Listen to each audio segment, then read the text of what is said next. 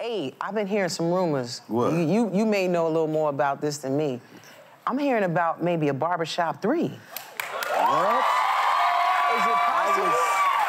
I was hearing the same thing, and I was like, I'm wondering, did you get a contract or anything? Well, I didn't get a contract yet. But, well, I hope I'm not written out of it, because we need to go at it a little more. I'm worried about me. I'm the old character in the movie. It'd be so easy to be like, and it is dead. I'm like, what I got?